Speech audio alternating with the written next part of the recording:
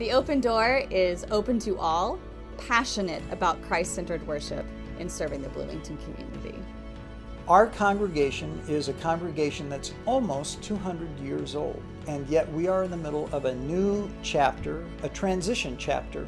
I love that First United Methodist Church has an alternative worship experience at the Buskirk-Chumley Theater on Sunday mornings.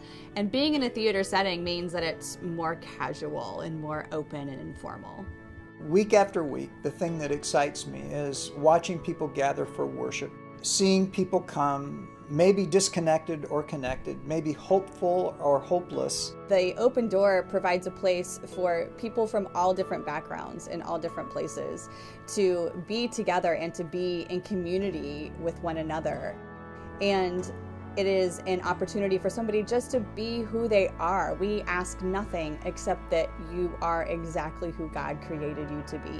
The worship service lasts about an hour. You'll hear a sermon by one of the pastors. You will hear really great music. We have opportunities for children to grow in their faith.